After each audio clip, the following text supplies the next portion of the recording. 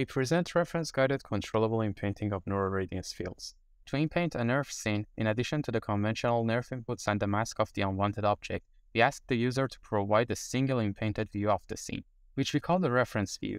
The reference view provides guidance for the generation of the inpainted scene. Users have control over the generated scene by changing the single reference view. The reference view can even contain novel objects like the duck in this example.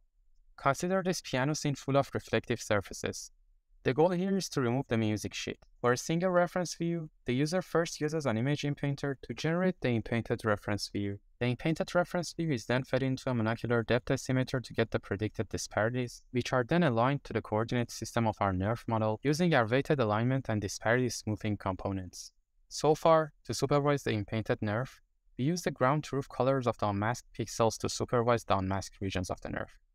We supervise the geometry of the masked region by the aligned disparity of the reference view. Up to this stage, the appearance of the masked region has remained underfit. Although the inpainted reference view provides some supervision for the masked region's appearance, it lacks the information about potential view-dependent effects from other views. To address this issue, we propose our view substitution method. Our view substitution component enables us to look at the scene from the reference view while substituting the colors with the colors of any target view. This enables propagating view-dependent effects to the masked region.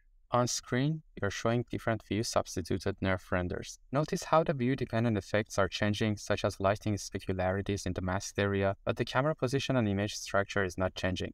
Also note that as a result of our view-dependent handling component, the view-dependent effects inside the masked region are consistent with its surrounding. Let's see how this works in practice. In typical volumetric rendering of NERFs, for a pixel P in the reference view, we first cast the ray through the scene. We then sample endpoints x1 to xn on the ray. For each point, we feed its coordinates along with the ray direction to the NERF model to get the colors and densities. These point colors are then integrated along the ray with respect to their densities according to the volumetric rendering equation. However, we are interested in the colors of the scene from a target camera. While rendering the color of pixel P, for each shading point xi, we use the direction of the ray connecting the origin of the target camera and xi and feed that to the NERF model. This way, we are looking at the scene from the reference camera, but rotating the view directions towards the target camera to get the colors from the target. For each target, using the reference view and the current stage of the inpainted NERF, we use our view substitution method to get the view substituted image. We then calculate the difference between the reference view and the view substituted image to get the residual. The residual is then inpainted using a fast bilateral solver to get the inpainted residual. In this stage, we are in general propagating the information about the view-dependent effects from outside of the mask to the inside. The inpainted residual is then subtracted from the reference view to get the target colors. The discrepancy between the view-substituted images and the target colors are used to supervise the mask region's appearance. We now see the utility of having the view-substituted images. Since we have the target image colors but in the reference view camera frame, we are able to combine those target colors with the reference edge structure for bilateral guidance.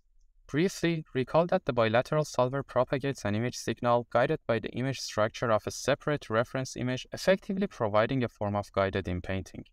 We have previously described our approaches to geometric supervision and propagating view-dependent effects to non-reference views.